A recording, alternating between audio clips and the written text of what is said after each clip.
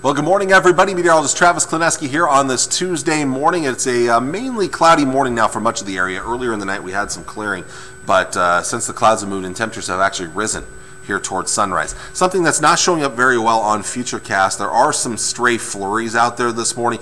Up here to the north is probably where we've seen most of any actual snow accumulation. It's not much, but there's a little bit. Much bigger issues off to our east. There are winter weather advisories over into Iowa. Nothing like that for our area. So some of that clearing will continue into the morning hours here. We'll get some sun in the middle of the day around the Tri-Cities, and then that moves towards eastern Nebraska in the afternoon. New clouds rolling in from the west and northwest this late this afternoon into this evening. One thing I will mention this afternoon is we may see right in here a few snow showers. It's not showing up on Futurecast, but a few models are hinting at a few snow showers. And then as we push into this evening, we might even sneak in a little bit around the Tri-Cities for a time. But then later in the night, we'll start to see clearing skies. After a breezy day today, the winds will actually remain somewhat breezy tonight.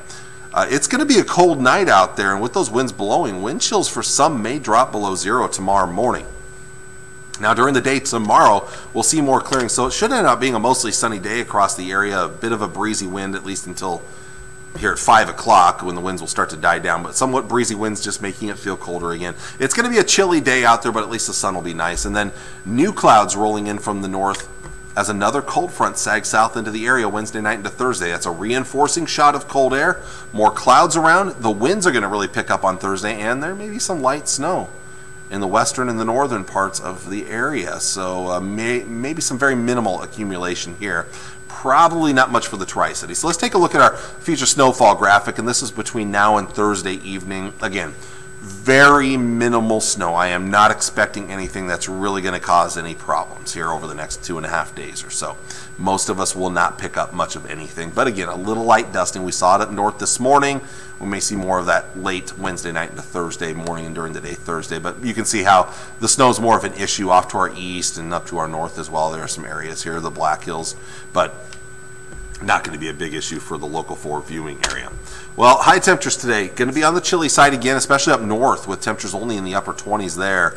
30s for most of us, might sneak in a few low 40s in the southwest. A colder night tonight as skies clear up later in the night. We'll see low temperatures into the teens and single digits, and the winds will still blow, so those wind chills will be down there.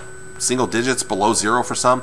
High temperatures tomorrow back to the 30s, maybe some low 40s in southwest portions of Nebraska. Tomorrow night, 20s, maybe a few upper teens, and then looking ahead to our Thursday with some brisk winds out of the northwest, it'll be a colder day, 20s and 30s. The coldest night and the coldest day actually come Thursday night into Friday, just beyond this 3-day forecast here. Could be talking about record lows Friday and then maybe record cold maximum temperatures Friday afternoon. It's not going to, probably may not get out of the 20s there for highs on Friday. And then we start to see improving conditions through the weekend into next week. Some 40s returning, maybe some low 50s as well. And by Thanksgiving, maybe into the low 50s there. So, and the weather also looks to be pretty quiet for the week of Thanksgiving as well. So I'm not expecting any travel issues here in Nebraska. That's good news. So maybe some little light at the end of the tunnel as we see some improvements. No major warm-ups, but at least an improvement for next week. Well, I want to thank you all for watching on this Tuesday morning. I hope it's a good Tuesday for you, and I'll see you all again on Wednesday. Take care, and God bless. Bye.